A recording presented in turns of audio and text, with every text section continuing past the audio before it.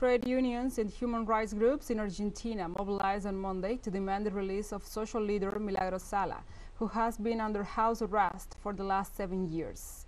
Argentina's social movements will meet at the headquarters of the State Workers Association in the city of Buenos Aires. The Assembly for Human Rights Permanent President, Eduardo Tabani, said they will be denouncing the complicity of the Supreme Court of Justice with Governor Geraldo Morales to carry out illegal actions against Sala.